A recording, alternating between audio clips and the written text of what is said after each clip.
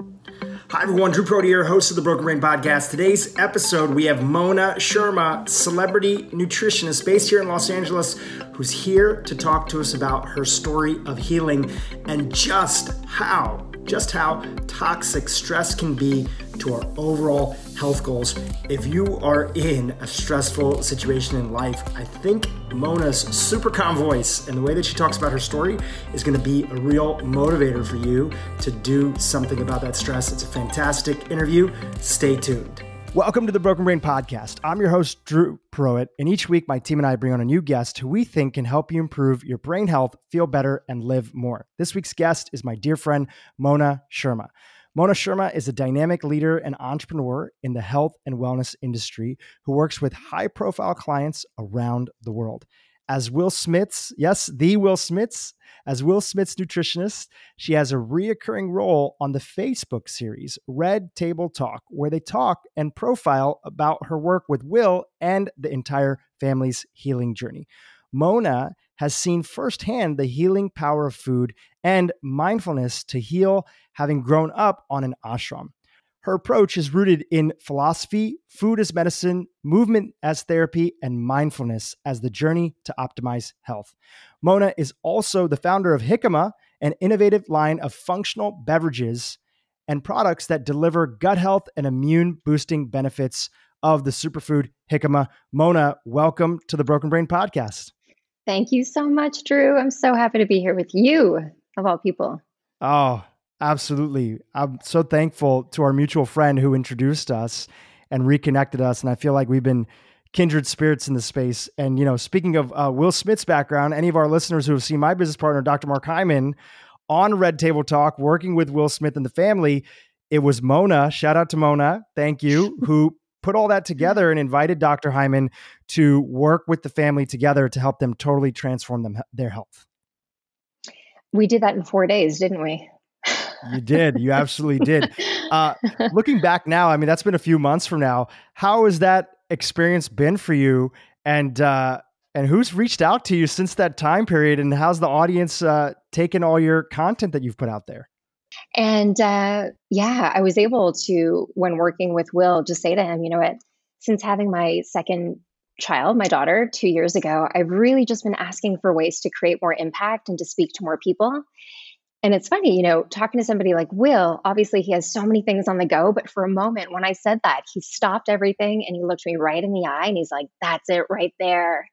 And I could tell that he got really excited about this in the same way that in our first conversation, when I talked about this idea of food as medicine, it was new to him and he was excited about it. And he was like, yes, that was it. But he was disconnected from this idea of food that, you know, it had on his body.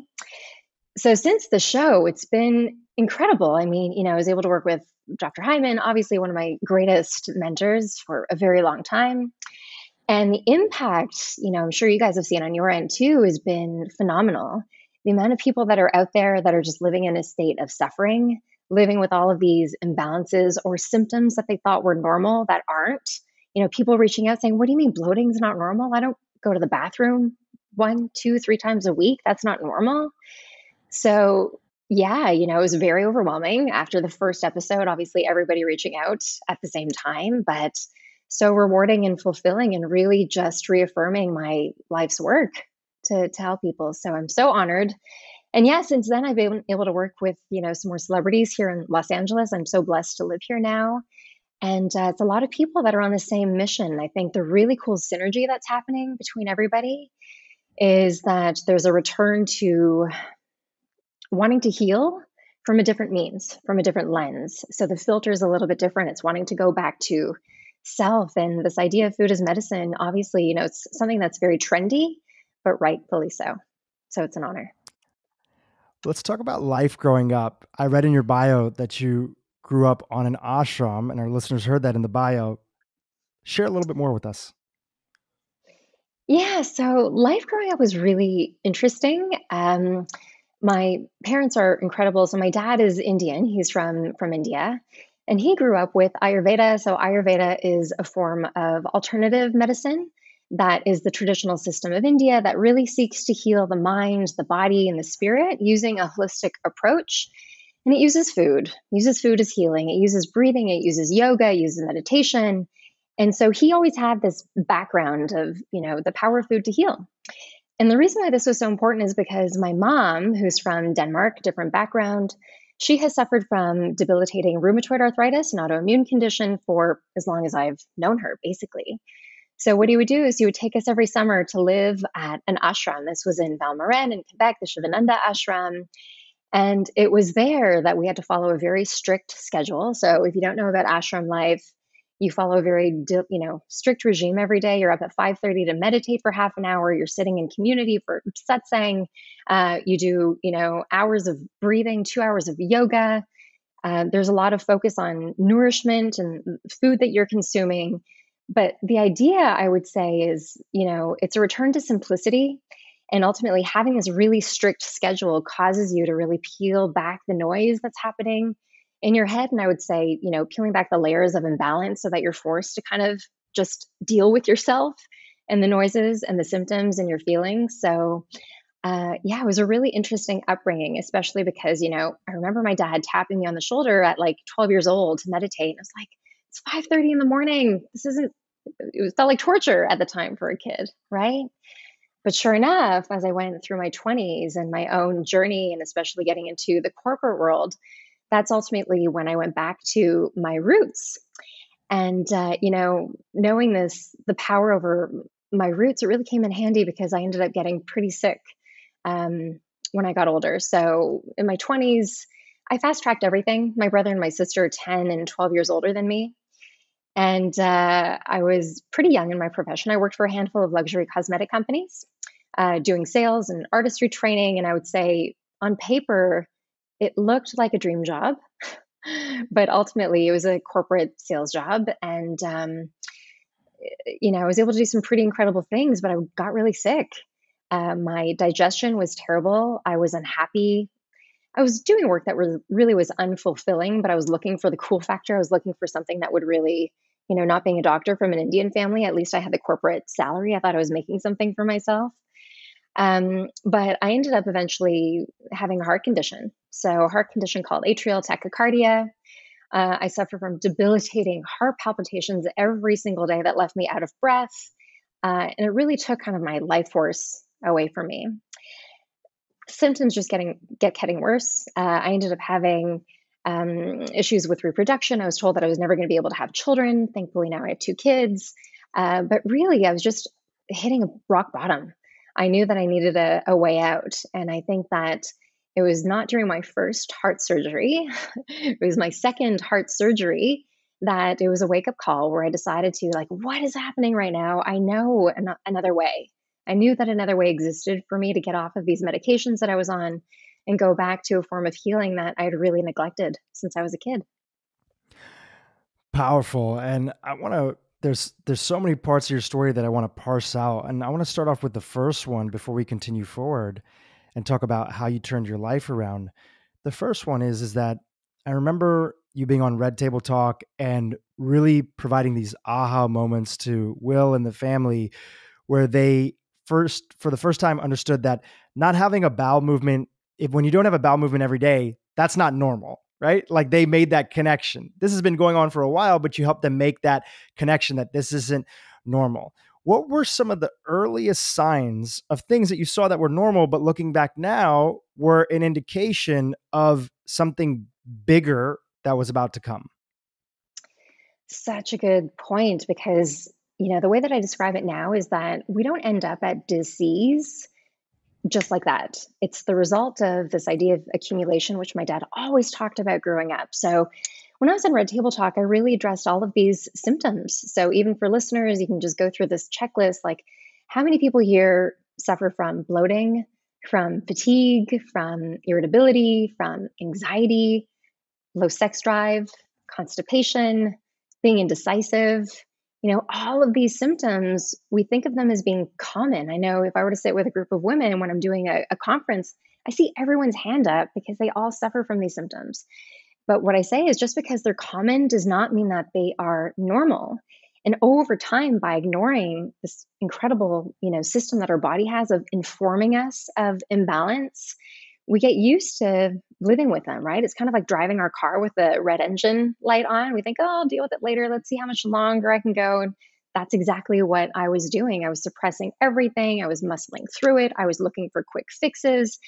I tried every diet on the world. In fact, when I had my first heart surgery, I don't think I was even, there was no room for me to go more hardcore. I was on a restrictive diet. I was at the gym for hours a day.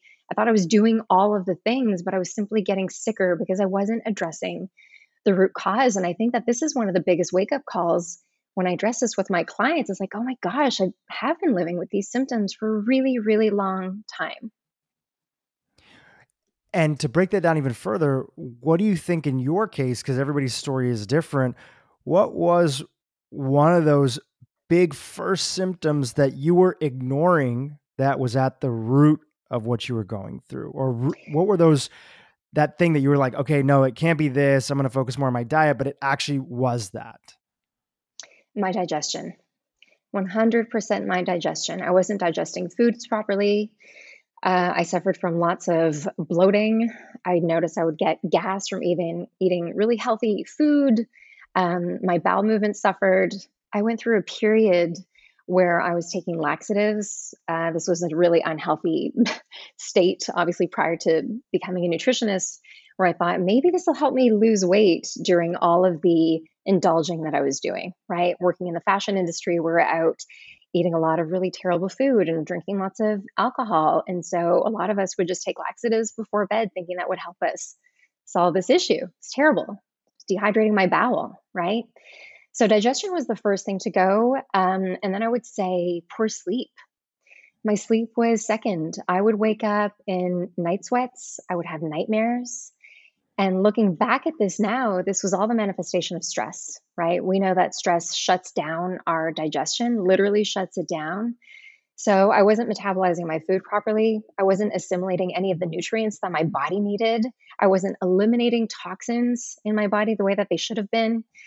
I was doing a lot of, premature things to evacuate my bowel before I would even uptake a lot of those nutrients. So those were definitely the early symptoms that just kept getting worse. So let's go back to your story and take us from there. You have your second heart surgery, and what happens from there? You wake up the next day, you're in recovery. Take us on that part of the journey. Yeah, so for this type of a heart surgery, you don't go under. You're awake for the whole thing. You see your heart on a massive monitor, and then they go through your groin and through your neck with all of these wires. The same thing happened after my first and second heart surgery, where I woke up at the hospital the following morning and I got my heart palpitations right away. And in that moment, I just knew, okay, it didn't work. Great. I'm going to live with this label of being sick still. And what was so frustrating about that is I think the reason why I rushed into having the heart surgeries was because it was a quick solution, right? We all want the quick fix. We want the magic pill. We want the diet. And this is at a time in my life where I wasn't really willing to do the work. Some more history with my family and how that all came to be was there was a lot of stress in our house growing up. So even with my father's awareness around mindfulness and yoga and Ayurveda and all of those things, we all describe our upbringing as walking on eggshells at home. So this stress, this feeling of anxiety was part of me probably from like early childhood, something else I got used to living with. And, the irony with that is that I wasn't willing to do the work, right? So when I was 18 years old, my parents actually asked me for permission to get a divorce. They thought they were doing a really great thing. They had waited till I was an adult. But in my mind, what this meant was I would inevitably have to live with my mom and have to take care of her. I didn't know, for example, that my father was going to end up remarrying through an arranged marriage within 12 months after getting this divorce. So a very stressful time. So 18, I had just fast-tracked finished high school. I had broken up with a boyfriend. I'd started at a new school. I didn't know what direction my future was going to go in. Me and my mom had moved into a smaller apartment together. So it was a really stressful time. And, not one doctor at that time asked me about my stress, about my mindset, about what was happening in my life or my world, the heartache that I was going through. And I don't think, it would be very easy for me to say that I was going through or suffering from a broken heart, but that was definitely the manifestation of a couple of things. So, digestion being off, we know that digestion and heart health are directly related. Stress and heart health are directly related, right? And this is definitely something that I really just ignored. So, with that background, at the time of my heart surgeries coming up, I really decided, like, just give me something quick, something that will just make this all go away. I was sick of associating myself with as a sick person. I was sick of being on beta blockers because that also meant that I was about 45 pounds overweight. Um, and it was really sad when the heart surgery didn't work. But one of the moments during the surgeries, they had, injected me with all of these things to try to induce the palpitations. And I'll never forget the surgeon asked me, Mona, why are you crying? I'd been crying probably for hours, just in there by myself, so frustrated. Or the injections were overwhelming. And that was probably the moment when I realized, okay, oh my God, I'm either going to live the rest of my life like this, or I'm going to have to make a drastic change.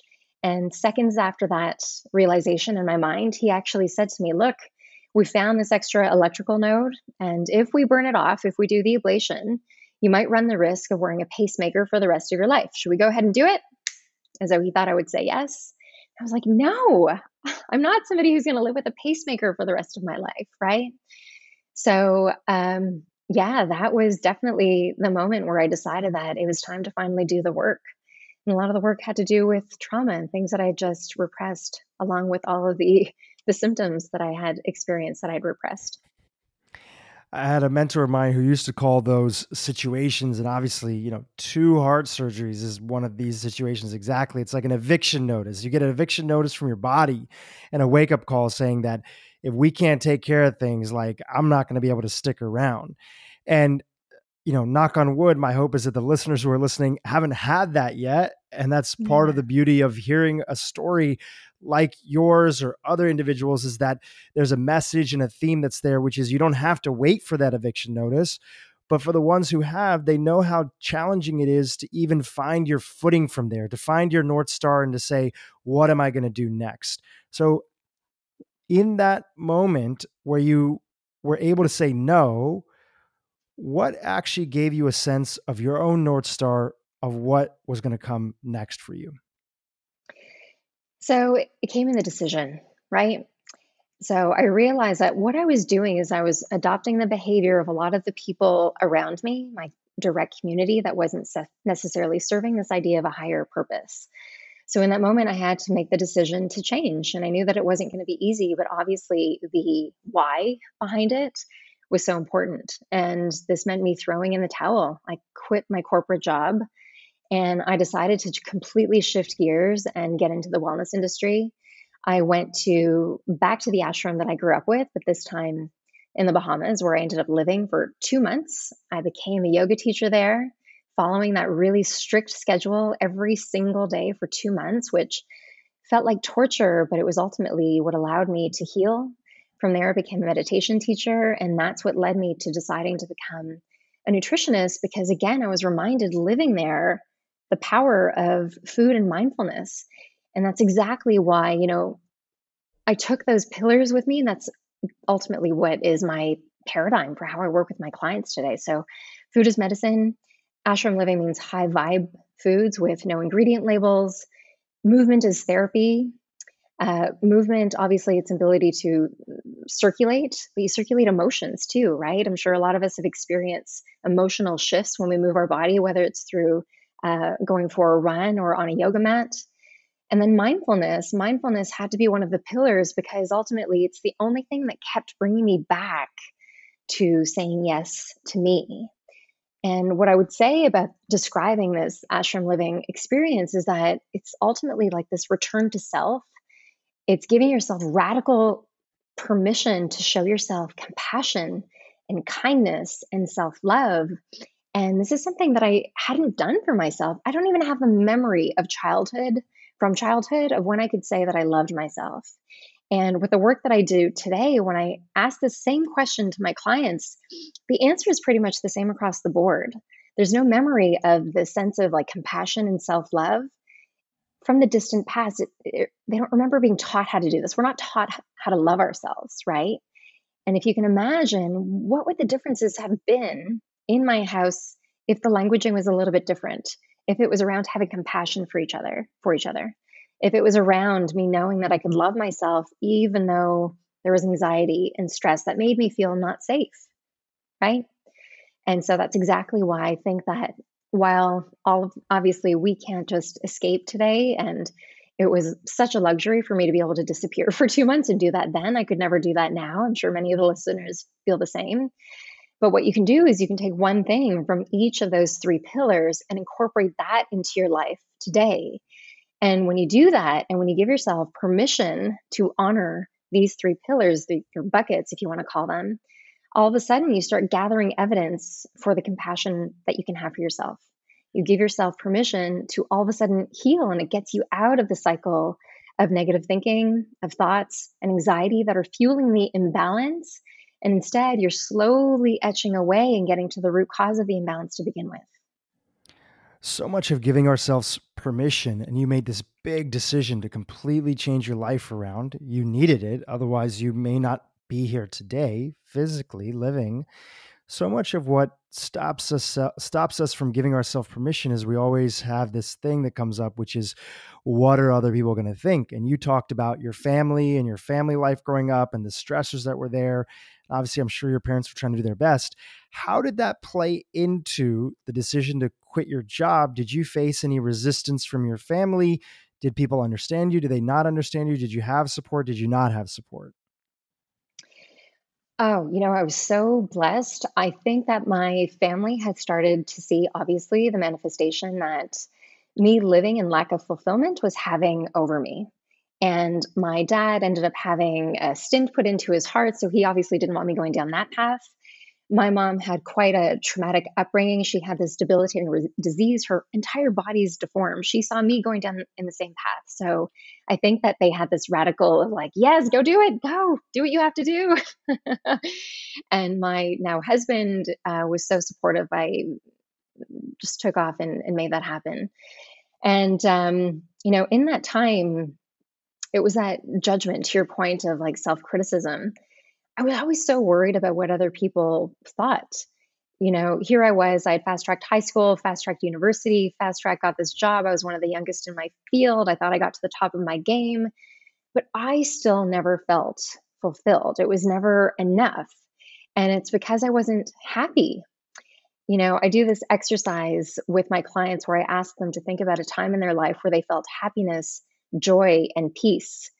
And when I started doing this exercise on my own to myself, I had to dig. I really had to dig back into my memory to find a memory, but it wasn't even that. It was a picture of me in a memory where it looked like I was having fun, which just goes to show I was so much more aligned with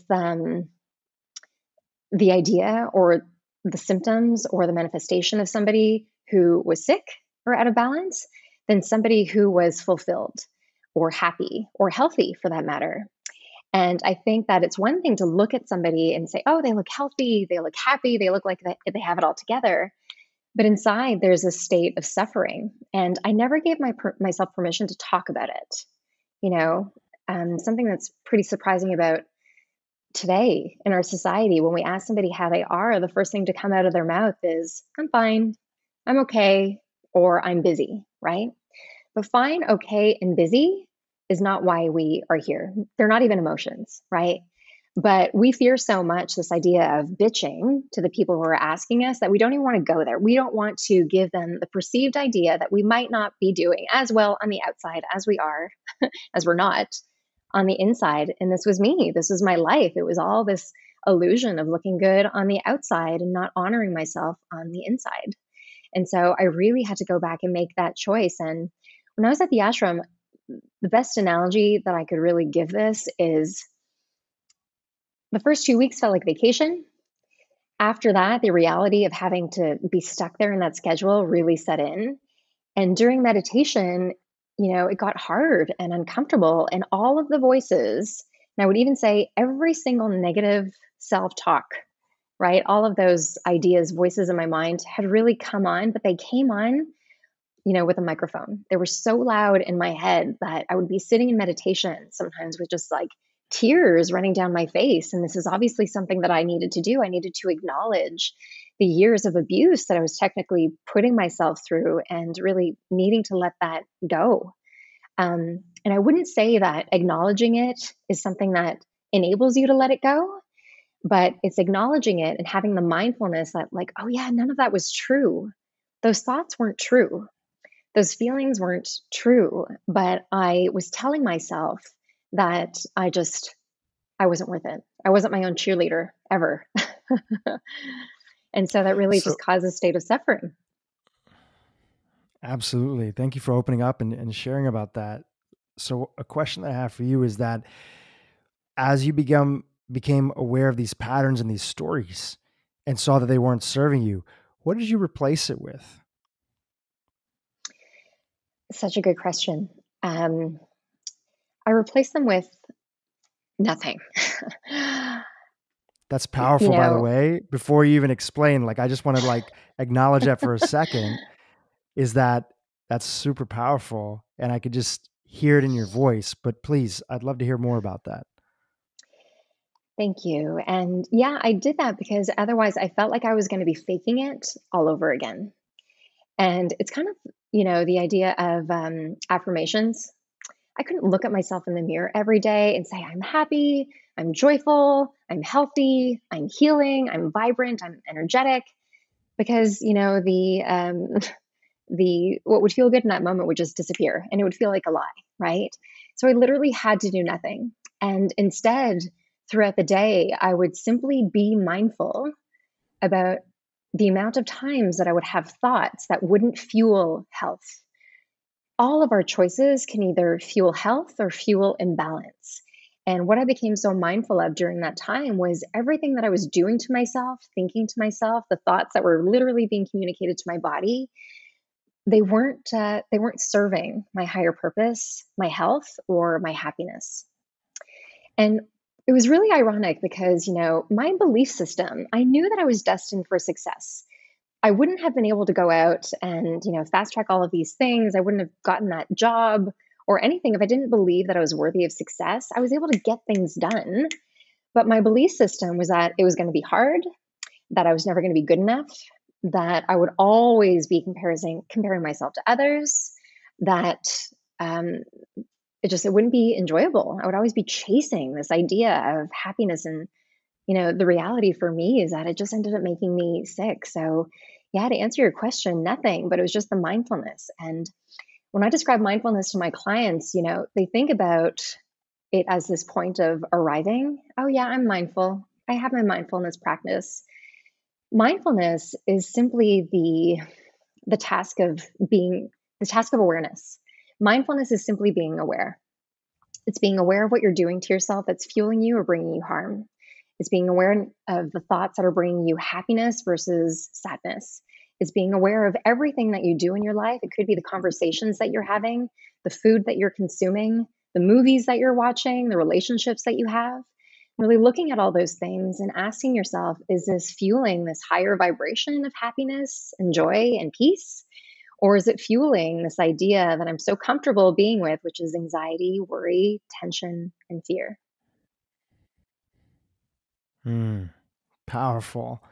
I want to pivot for a second from your story because I still have more questions about it, but I want to pivot for a second to our current date and time. We're recording this on Zoom and remotely, Yeah. and we're in the midst of a pandemic.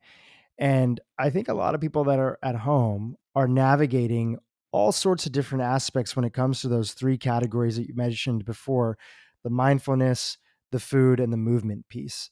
I want to go to the mindfulness piece first. What are you noticing, because you still are working with your clients during this time? What's the hardest thing about navigating mindfulness in the current state and times that we're in? I think that right now we're living through fear. So obviously, it's a survival mechanism that kicks in. A lot of us have been riding these waves of anxiety because our future really is unknown. It's inevitable that no matter what, how we come out on the other end of this, all of our futures will be changed to some degree. And as a result, the work with my clients, I think it's really forcing all of us to tune in. If the world is being called to tune in and heal, all of this has caused us to retreat into our homes and tune in and heal, and really asking us, it's required of us right now to optimize our health and our mindset so that we come out on the other end of this being prepared to take on the changes that are about to come. And while I say to people, allow yourself just so much compassion to ride those waves of anxiety, let yourself off the hook for the days where you're not doing your meditation or your journaling, whatever your practices are that make you feel good. But ultimately, it's up to you and only you to decide to wake up every single morning to awaken health through mindfulness. So one of the practices that I find to be really powerful with my clients is I take them through the snapshot idea that I had mentioned. And over time, we turn the snapshot into a movie reel. So what does this mean? Most of us, when we wake up in the morning, we align with anxiety or stress. What do I have to do today? Who do I have to call? What's on my schedule? What do I have to get done? What's going on with the kids? How am I going to homeschool on top of all these responsibilities? And essentially, we start a day off in this vibration, which sticks with us throughout the entire day. So from my reference to the ashram, what if you could start your day off living in the vibration of happiness and joy, right? You have to align with this emotion first thing in the morning. So what do? We build your perfect snapshot. So when I ask my clients to recall a memory in their life where they really truly felt these emotions, where they felt good, so much so that they can describe every detail. Maybe it was a time when you were on vacation, a time when you felt at peace. Maybe you finished a marathon. Maybe when you were a little girl and you're with your parents or a child. And when they can recall the details, all of a sudden, when their eyes are closed, I see the smile come upon them. Their shoulders melt away from their ears. I can see that they change their state instantly by recalling this memory. What does that mean? It means that the power of that happiness and the joy that you're feeling in that moment is being communicated to your body, and you're starting your day off in that note. So can you imagine the power of doing this every single day, especially during times of uncertainty, scarcity, fear, as we're in now, right? And so many people out there, my heart goes out to you, like you're suffering. There's been a lot of trauma, a lot that's been taken away from you. So I think that mindfulness can be really easily thrown at this as this woo-woo idea. But I think now more than ever, as we look for a solution to feel better, it really has to go back to the power of our thoughts and how that's allowing us to show up every single day in every decision that we make. It could be around the food that we're eating, but also how we show up for the people who need us most in our life, for still staying the path to achieve our goals and everything that we want to create, because we don't want to give up, right? I think now we're being forced to almost daydream of a future that can be more powerful than it was before. We are all pivoting, but why not pivot from a headspace that might be brand new to you? In the same way that I had to do to, potentially imagine a future that was very different than my reality. And I think that there is tremendous power in being able to do that and practicing that daily. It doesn't have to look like, a 30-minute meditation session first thing in the morning, or listening to a guided meditation for an hour, or practicing yoga nidra, or doing an hour yoga class. Mindfulness doesn't have to be that. You need to figure out a practice for you. And it could be something as simple as the snapshot idea that's going to allow you to change your state into the version of yourself that you want to become.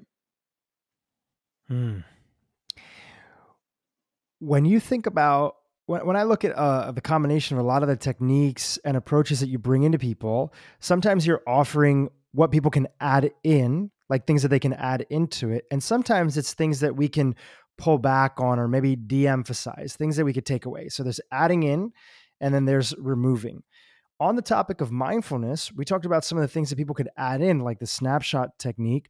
Are there things that we could de-emphasize, minimize, or remove that are preventing us from being in that natural mindfulness state that our body wants to be in?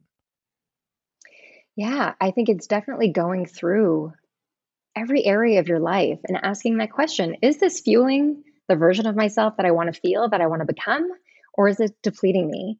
And sometimes it takes some really hard choices. You and I have talked about having to, shift our friendships or, conversations that we have with people. It's being mindful about the things that we're doing. So to give tangible pieces of advice, I think that a lot of us rushed to the grocery store and we stocked up on a lot of this non-perishable food that's processed, right? I remember going into the grocery stores and seeing an abundance of fruit and vegetables, but the chips and the pop and the soda and the candy bar were bare, right?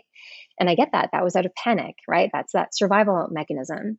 But we also know that those are the foods that are going to fuel anxiety, imbalance, and eventually dis-ease in the body. So if you have those in a house, put them into a box, put them somewhere where you can't see them. And instead, look at the foods that are going to fuel you. Other things that you're going to take out of your life are definitely the things that you are watching. Are they causing you to feel anxiety? What are you doing before you go to bed, right? What are you aligning with before you go to sleep when your body needs to get into this deep place of rest so that it can recover on every single level? What are you watching? What are you listening to? What are you literally absorbing, right? And this idea of absorption, whether it's through what we watch, what we listen to, or what we consume, is so important. Whatever you're absorbing that isn't fueling your health, you have to remove that. I think media is also a very powerful component. I think of myself as being a pretty grounded individual. And even for me, when I tune into the wrong kind of news or reading the wrong kind of news, and what I mean by that is that I prefer slow news, right? Things that are going to help you really contextually understand the current state of the world. A lot of the NPR podcasts are great at doing that, or the Daily by the New York Times, or long format articles that are there. Anytime I tune into the headlines or the immediate sort of breaking component, even me, I can end up getting pulled into the sense of scarcity, fear, lack, that sort of component, which isn't helpful for anything really that's there. Do you have boundaries in your own life that you place with media or information during this time or just in general? Yeah, lots of boundaries actually. So, it's really frustrating and sad that the media is fueling this idea of fear, right? Fear, scarcity, you name it. And this is fueling our anxiety. So for me, I can't turn it on. I want to be aware, like you. I want to look at the people who are engaging in news that causes us to ask questions and to act accordingly, from a compassionate space as opposed to a fear-based space. So I leave it to my husband, actually. So he is great at checking in once a day. If there's anything that I need to know about, he will let me know. Um, yeah, does that answer your question? I think Yeah, that that I answers the really just had to question perfectly. defer it to somebody else to give it to me that way. I'm passionate about knowing what is happening in the world because obviously I want to make change.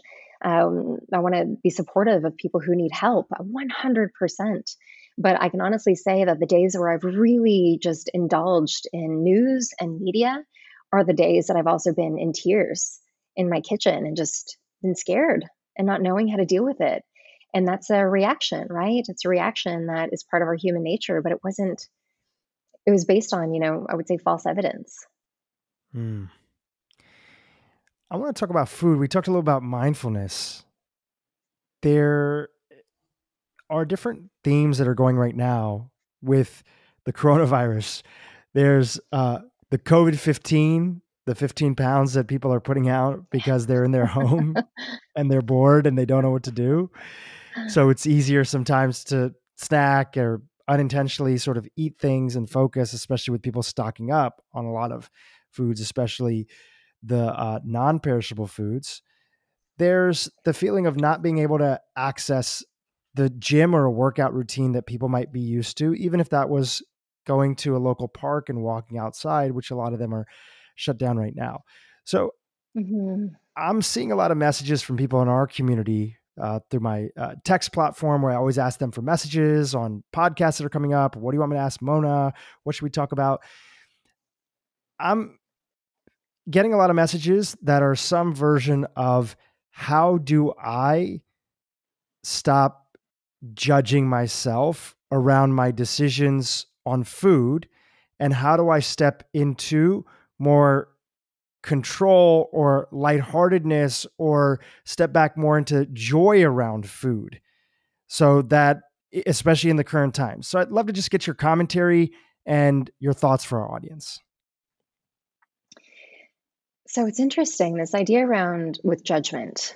I think judgment for many of us is such a learned behavior. And really what this is choosing the opposite of self-compassion and self-love. And it's easier to go there. I think it's often, especially right now, it's a fear-based response, right? It's, having a repetitive thought every single day. We're not really able to change our state because we can't leave our houses.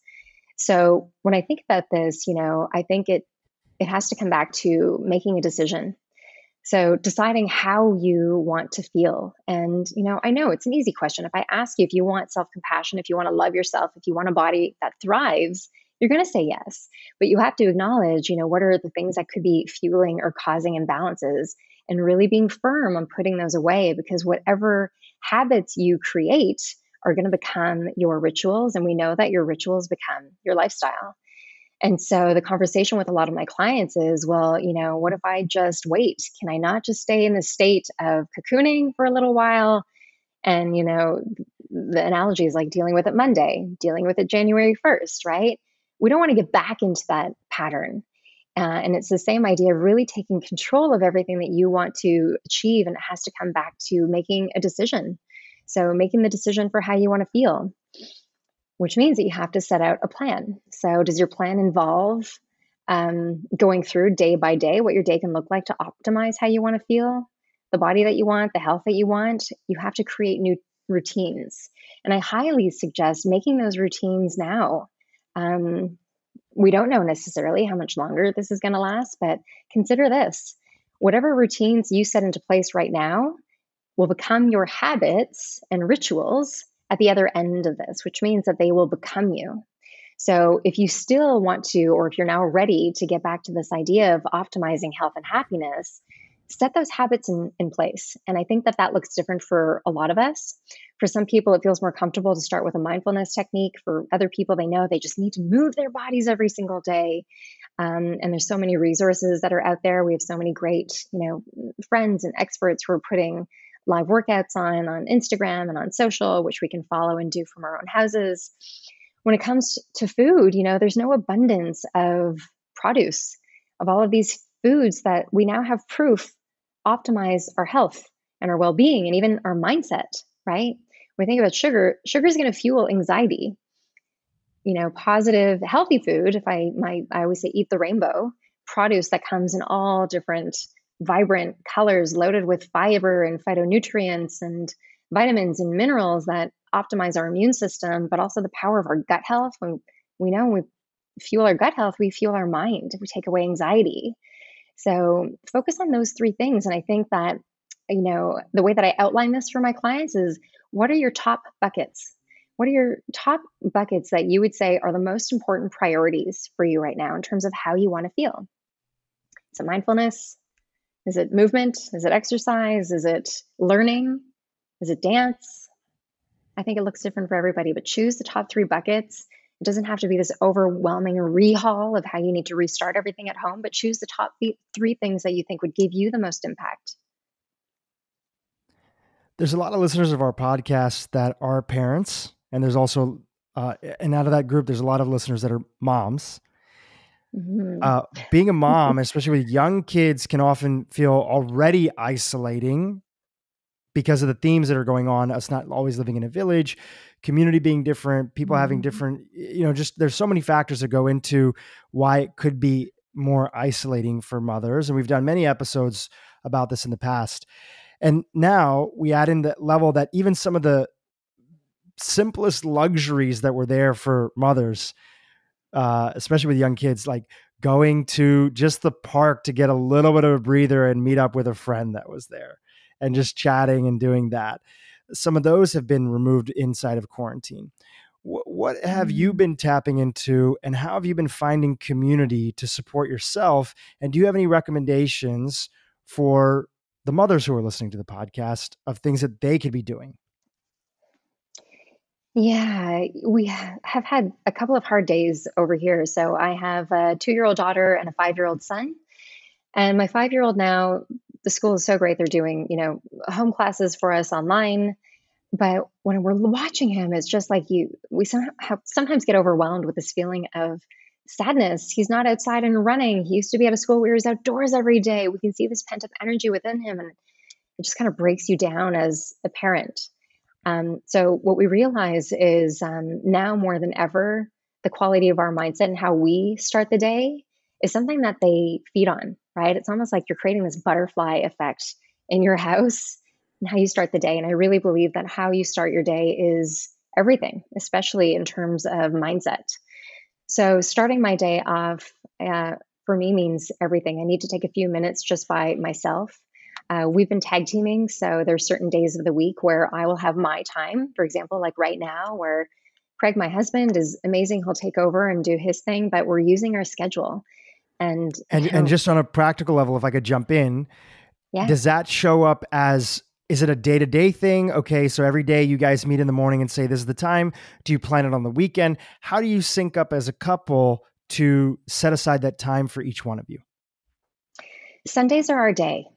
Sundays have become our ritual day for planning everything from the food that we're going to be eating throughout the week to our schedules to who's going to be taking over for daycare, you name it. Even the lessons that my son has, we map everything out on Sunday so that it's ready to go, because otherwise Mondays get way too stressful.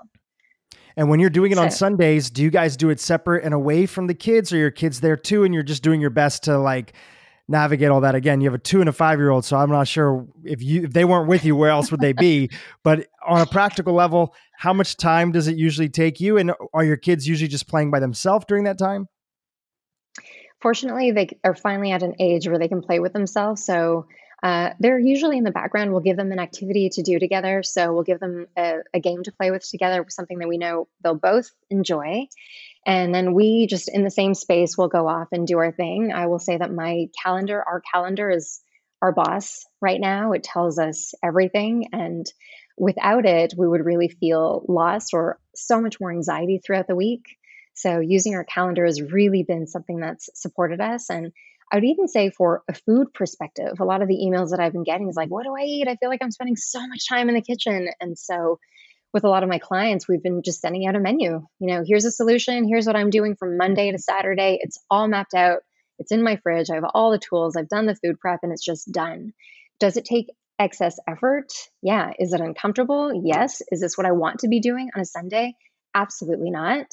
But I've realized the impact that it creates in my life. And this is something that I've done for a few years now in terms of just setting my week up for success.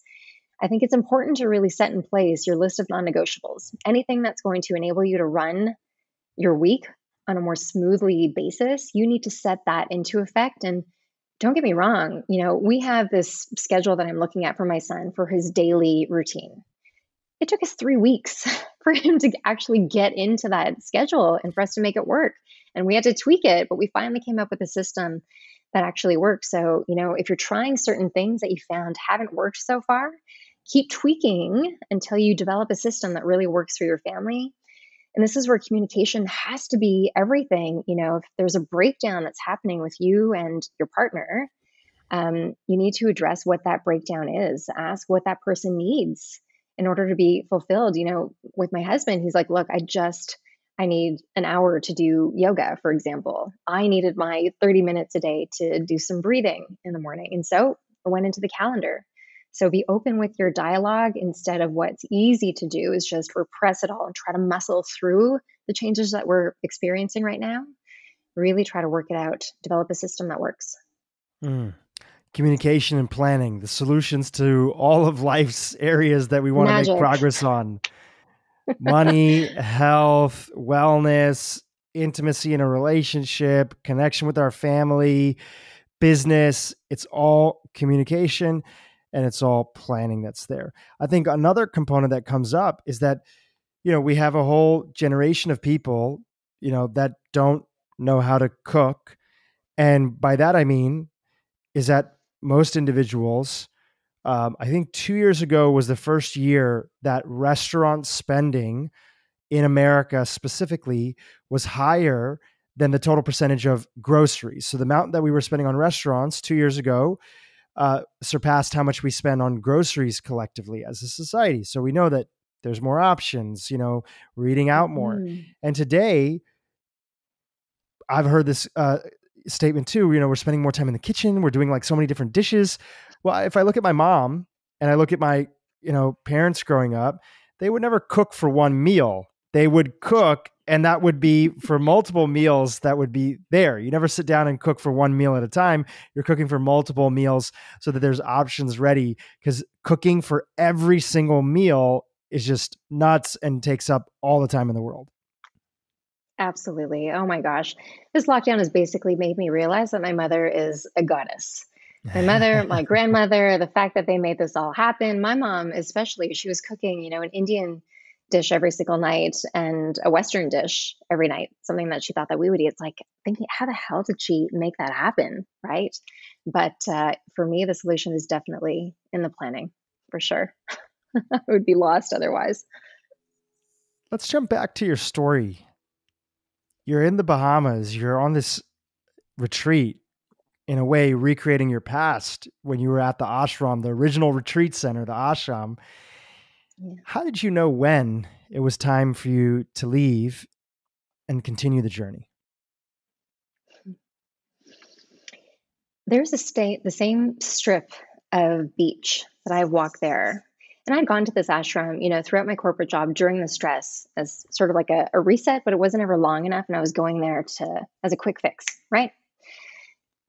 There was one day where I was actually given my spiritual name. So you sit down with a Swami, with your other yogis, your classmates, and you're chanting the same chant. I kid you not, I felt like 2 or 3 hours, chanting and chanting and chanting. It's like, when is this going to be over? And I'll never forget, I stood up and I had to walk down this really beautiful long pathway to try to get back to the beach where they asked us to go and sit and meditate on the power of our name and what that meant for us. And I honestly, Dhru, could not even feel the ground beneath me. I felt like I was floating. And my snapshot till this day is when I eventually made it to the certain spot on that beach that I had walked. And I was sitting facing the sun and I was inhaling the power of the sun. And I felt like I was just exhaling everything that didn't serve me anymore. So inhaling energy and joy and, the excited feeling that I wanted for my future, and exhaling everything from the past and all the thoughts that I had that didn't serve me. It was done. That is my snapshot. And that was it was really my moment of okay, I just decided in this moment that I could actually create a future that was greater than any possibility than I could ever imagine. And the evidence for me came in that feeling, because in that feeling, nothing else mattered. I wasn't thinking about the noise that happened. And the way that I describe this to my clients is, we all have these, invisible frequency lines, right? So if you think about a radio frequency, we can't actually see them. But think about, the communication that you've had with people since you were a little kid, the events that have happened that might have been traumatic, the unspoken conversations, the things that were left unsaid, the traumatic events, the things that went wrong, the things that went right. Our parents have a really strong frequency to us.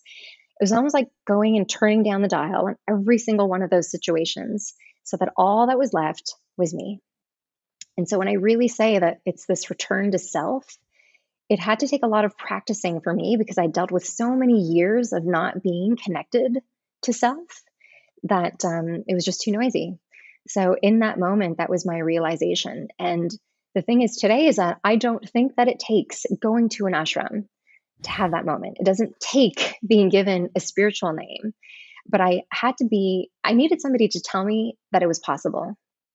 I needed someone to tell me that this idea that I'd been living with, and ultimately it was stress that was fear that I'd been living with since I was a little kid, didn't have to have such a strong hold on me. It was this false illusion. And growing up, I would even hear my father's voice, talking about the power of your thoughts. My dad would always talk about this idea of accumulation. What are you accumulating? Too many thoughts, a cluttered house is a cluttered mind, too many toxic foods, they all accumulate in your body, and that's what leads to imbalance. But it's different coming from a parent, right? Versus all of us wanting to go out. We're looking for the right course, the right teacher, the right diet, the right person, the right program, because we hear things differently from different people. And for me, it took hearing from the Swami that I'd known since I was a little kid to finally say it to me, for me to quiet the noise and get back to what really mattered, which was my heart. Isn't that funny? It's beautiful, and it's the hero's journey. Yeah, And I think a lot of absolutely people was. Yeah. can, relate to that. And that can be, as you mentioned, it doesn't have to be a retreat. It can be, not that anybody's traveling right now, it could be a retreat. It could be a walk. It could be a friend calling you that you knew from the past. It could be reading a book. When we are open to a sign, the universe conspires in our favor to present us with the sign. It could be a TV show you watch, a movie. It could be anything, anywhere that is that reminder for you that adds, that it's not that it adds meaning, but that you create the meaning out of the situation because you're in the right place at the right time and you're open for a message that's there. It's that butterfly effect, right? It's like one decision could actually change the events of your future if the decision is made from a sense of ease and peace as opposed to anxiety or worry. And I think a lot of us make decisions based on worry. What if, right? Especially when it comes to diets.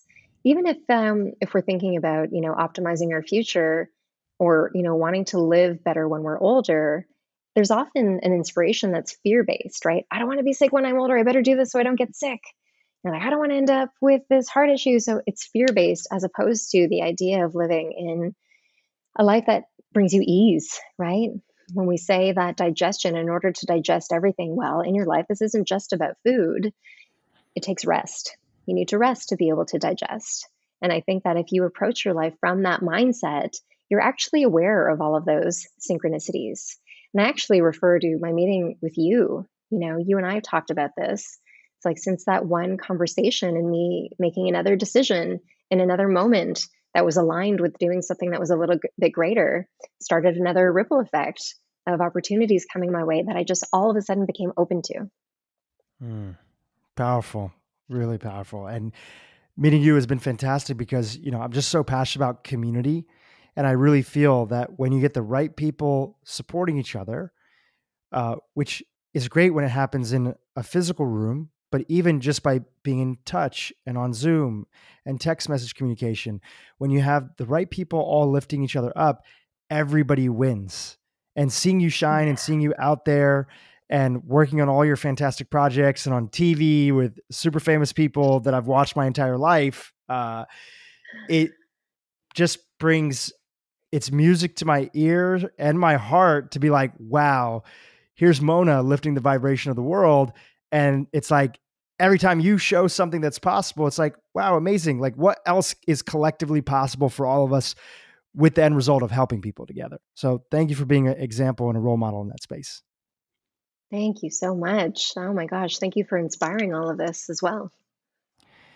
After leaving and beginning that journey, which ultimately led to where you are today in this conversation, all the cool clients you've worked with, and you and your husband moving from Toronto to Los Angeles and getting set up out here, of those three areas for you, the movement, the food, and the mindfulness, which one has been the one that kind of always needs a little bit more attention than the others, right? It's usually that for all of us, one or two are a lot easier. And then there's one that we have to give extra attention to. Which one do you have to give extra attention to in your own life? And how does that show up? Oh my goodness.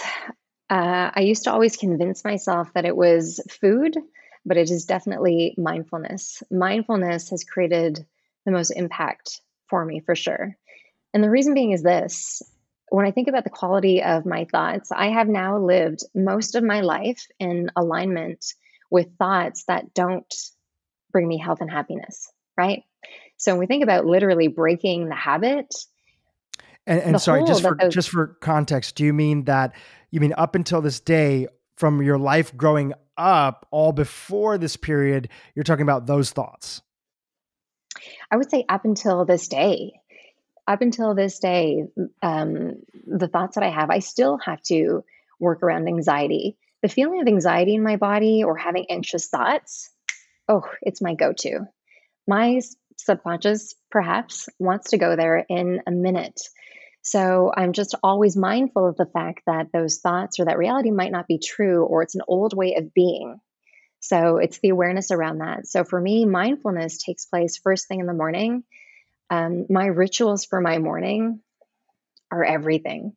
So the way that I wake up, the gratitude that I really start to feel for my body throughout the day, and then the mindfulness going back to a place where I can really start to align the memory of me feeling happiness and joy and make, I really sit there until I feel the sensation of peace come over my body. And the days when that doesn't happen, because let's get real, I have kids that wake up at 5:30 in the morning where I have to jump off my feet and, rush to be with them and get breakfast going and stuff like that. I will always just turn that into something that looks a little bit different. So that means forgiveness, right? Mindfulness practice around forgiveness, that it can't always look a certain way. So, for example, when my kids are in the background and I've given them some breakfast, I will go over, I'll make my coffee, I'll push the button, I will stand there with my eyes closed, and I'll do this exact same practice that I will do in bed. And really, I'm going back to a moment that has given me evidence of my life of feeling good, right? And so for you or anybody listening, gather evidence for the moments in your life when you actually feel really good. Keep gathering evidence for those moments so that you can recall those things to shift your state. And I think mindfulness also, like I said before, looks really different for a lot of people. Mindfulness for people can mean, it could be sitting and journaling. It could be taking a bath. It could be having a moment with their loved one. It could be, so many things. It could be listening to something. So for me, it definitely takes recalling emotion to make that feel real first thing in the morning. Going back to the forgiveness piece, which I think is key, because if we could always bring forgiveness in and realize truly zooming out to 30,000 feet, 40,000 feet and seeing our life from above, like a drone. And if we saw our life and we could see everything, we would see we're doing the best that we can. And sure, there might be things that we want to change, but in this moment, we're doing the best that we can.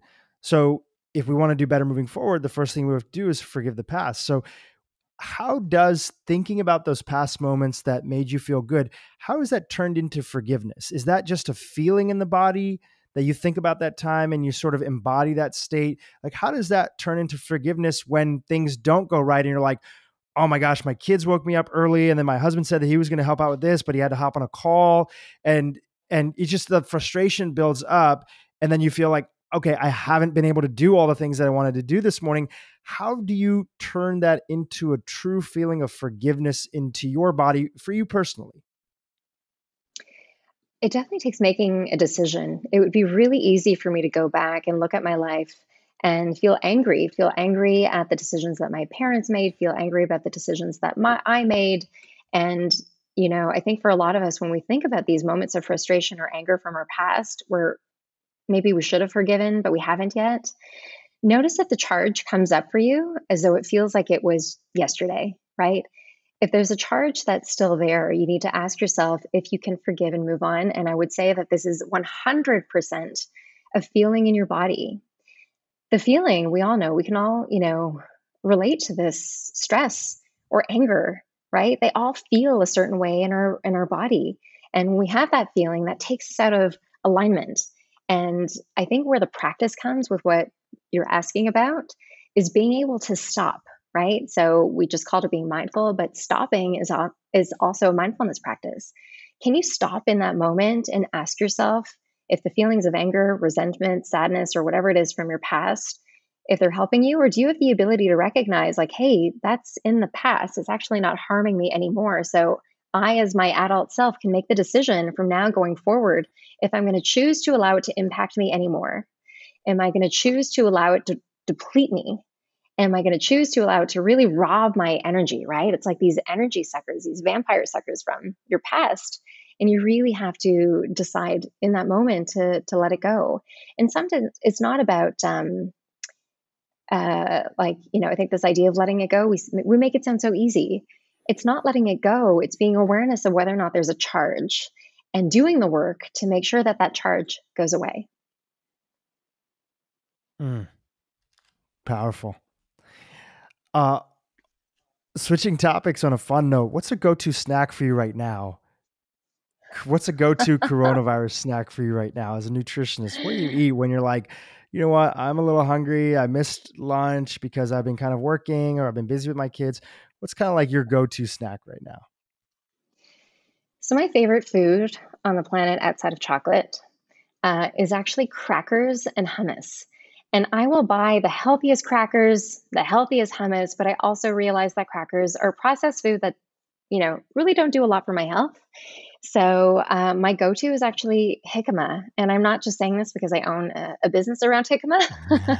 It's because I would say a decade ago when I became a nutritionist, jicama was actually the food, the root vegetable that I would use to swap out that food behavior for my clients. So all my clients were addicted to chips and cookies and crackers. I would say swap it out with jicama because it has a taste of sweetness to it and crisp. So jicama is actually my go-to, and especially with thinking about my immune system, it's loaded with vitamin C. It's a prebiotic fiber. Prebiotics we know are food for your gut. So I kid you not, I have 3 massive jicamas in my fridge right now. And some people know what jicama is and some people don't. Just give us like a quick little background. Like, what is jicama? What type of, vegetable is it? Where does it usually kind of come from? Like just a little background, and where could you find it if you wanted to go buy some? Yeah, so jicama is a root vegetable. I would say they call it a cross between a yam and I would say sweet potato and an apple, I guess is the consistency, the texture. It's grown in South America very commonly. It's also in Asia. In Asia, they actually use jicama as a supplement for gut health already. So they've been onto this for a while. And it's spelled Jicama. And what's funny now, living in LA, there's no shortage of jicama. A lot of it comes from Mexico, obviously.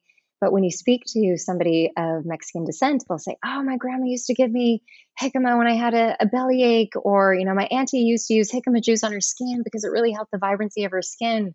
So yeah, it's a really amazing jicama, superfood, I would say, for your gut. Prebiotic food, and it's something that you can get at most grocers actually these days. I know that at Ralph's and Vaughn's and Pavilions around here, you can get it. Back home in Toronto, it was at Loblaws, one of the biggest grocers in Toronto, so it's in Canada as well. Yeah, but it's pretty available at a lot of smaller markets too.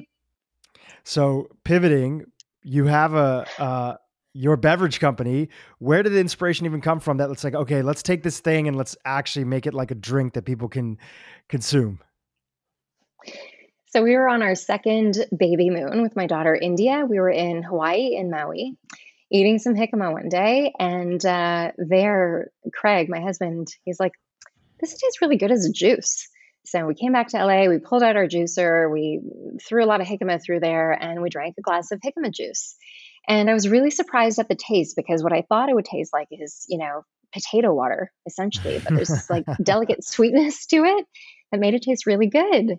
So we instantly went online and we checked to see if anybody was doing anything around jicama juice. And really because of its benefits, like, it holds basically half your daily serving of vitamin C in 1 cup.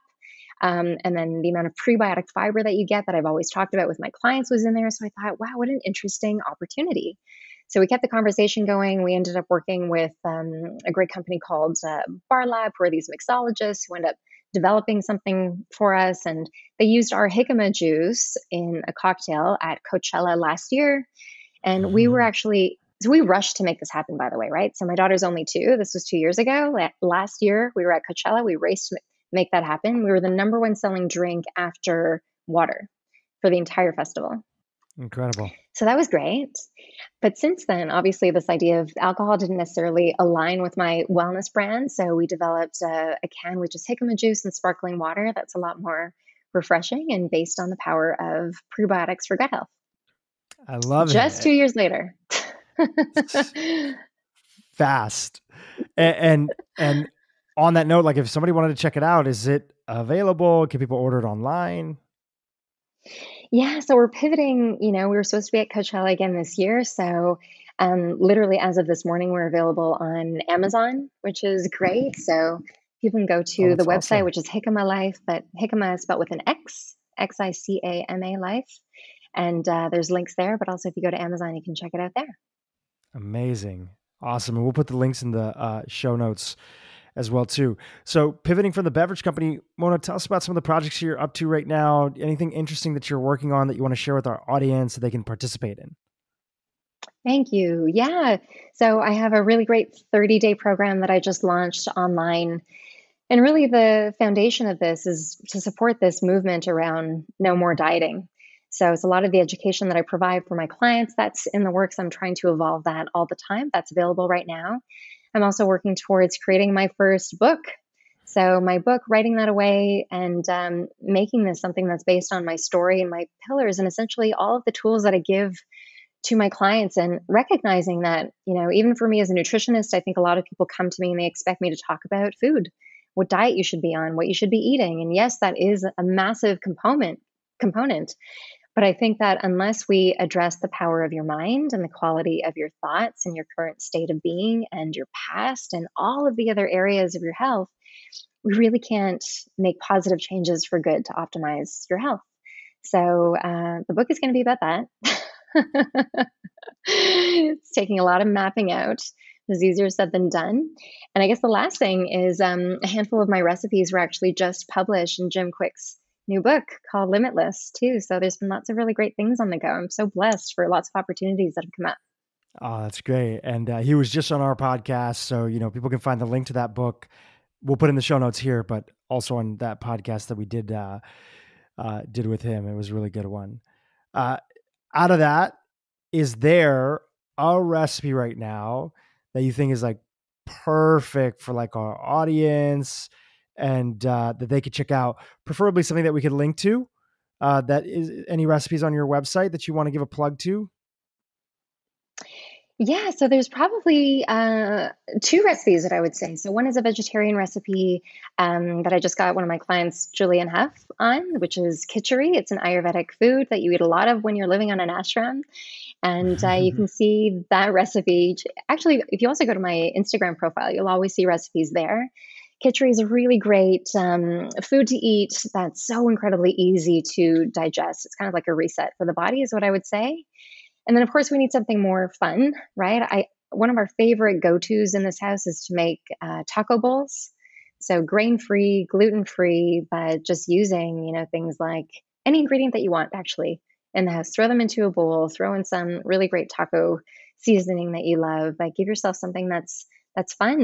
And I think the really cool thing these days is that the healthiest food that's out there for your constitution can actually be really healthy. So if you find that you have a food addiction to something like pizza or a burger or fries, whatever it is just find a healthier alternative. I am not one of those nutritionists that loves to spend hours in the kitchen. So I've really gotten by finding the really easy recipes for the things that I love. So go and take a look at those. And I would say, throw a new recipe into the mix every single week. A lot of us go to the same foods every single week. We make the same recipes, the same dinners, the same lunches. And if you want to optimize your health, you have to optimize the amount of food or diversify the amount of nutrients you're taking in, right? So look for one new recipe every week. That's what we do on our Sunday planning, so that we can incorporate new skills as well, because we all want variety. When your family looks at all the things that you're up to today, how does that feel for them and how does that feel for you? Craig and I just had this conversation. It's one of those moments, right? Like if you had asked me a year ago, even, especially 10 years ago, my gosh, if this is where I would be today, sitting with you, working with Will, Julian Huff, Bollywood stars, I wouldn't think that it was real. And I think one of the moments that really made that a reality is my son watched Aladdin on television, Aladdin with Will Smith, that version. And he said, "Mommy, we know that guy. You work with Aladdin, right?" It's like, good gosh, yes, that's it. And I would say the other moment that's kind of like surreal for me, if I were to geek out a little bit, is, Dr. Mark Hyman. His books have been in my house for a really long time. My mom has followed him when she was in search of a functional medicine doctor. So his books, prior to me becoming a nutritionist, have been sitting on my mom's shelves. So for me to be able to be on camera with him and Will Smith was an honor and a dream come true.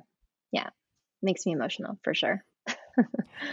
I think about, and I've shared this quote a couple of times on the podcast, but I think about the Joseph Campbell quote: we must give up the life that we thought we were supposed to live the life that we were meant to live. And you've done that yourself. And I think the most powerful thing in life is seeing an example of another human being that's done that. That was an inspiration to me when I was first starting off on my journey and feeling like, well, society wants me to take path A, and I feel like I want to take a different path B, C, D, E, whatever it might be. And I want to go down a different way. But I didn't have a lot of examples of people that had done that successfully and with integrity. And so the more examples that we hear about, the more examples we see, even if your goal isn't to move to LA and be a nutritionist, whatever your goal or vision is for your life, when you hear and see how it unfolded for somebody else, I think that gives you permission to do it for yourself too. So I hope that's a strong takeaway for our audience that's here. And Mona, I want to take the moment to just acknowledge you for coming on the podcast, but also just being being such a force for good in the world. And it's just been incredible to see you shine, but to do it in a way where you bring so much information, but truly never losing sight of the fact that in this space, it's very easy to go down trends or fads or other stuff or to create a system. And I always see you taking it back to your true and honest story, which is like, yes, food matters. And yes, the movement matters, but the mindfulness and the stress is such a consistent theme for me and the clients that I work with that I'm never going to let that go. Even though sometimes it doesn't feel sexy, even though it sometimes feels like we already got it, you stay true to that because it is truly the most important thing. So I want to acknowledge you for being true to yourself and your story. Thank you so much. Yeah, I really do feel like this is just the beginning. And I think it's just the constant effort and commitment to like lift this veil of expectation that we might have in front of us and really decide. And maybe it's making the decision every day. What lens are you looking to look at your life through? Is it the lens of endless possibility, or is it the lens of everything is hard? For me, it was a journey for sure to shift from one to the other. But there's so many incredible resources that are out there to really allow us to shift our state into this optimal way of being. And to the point of stress, all of us are being called to something. There's got to be something. There's got to be more to it. If we are all living with this stress, and we know that stress essentially is the foundation for all of the imbalances that we have, there's got to be a better way. So honor your own constitution. Your constitution is so different than every other person on this planet. So instead of looking for the system or the diet or the thing, honor exactly what your body needs. And I promise that if you stop and just quiet the noise just a little bit, you're going to find exactly what your body and your constitution needs in order for you to thrive. Powerful. Mona, thank you so much for being with us here today on the Broken Brain podcast. You're pretty active on Instagram. If our listeners want to find you and keep in touch with you, can you just share your profile? Absolutely. Come find me, reach out. I love hearing from everybody. Instagram is my media of choice. It's at Mona Sharma. My website's at monasharma.com. You can see me there as well, but feel free to reach out to me on Instagram. I love the connection there. Amazing. Thank you again for being here with us. Super appreciate it. Me too. Made my day. Thank you. It's an honor.